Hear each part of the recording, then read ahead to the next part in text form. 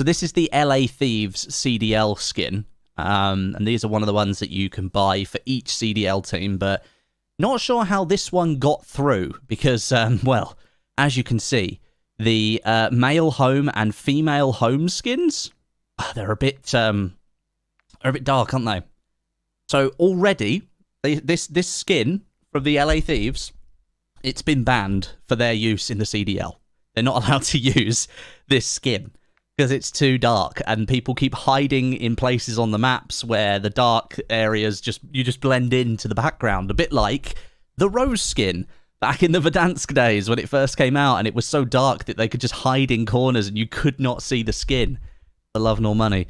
So, I mean, but I've bought it, and I'm going to use it. I'm going to use it in Warzone 2, because you can use it in Warzone 2, but this has been banned in the CDL after, like, literally one game. But I'm so confused. How did this get through the approval?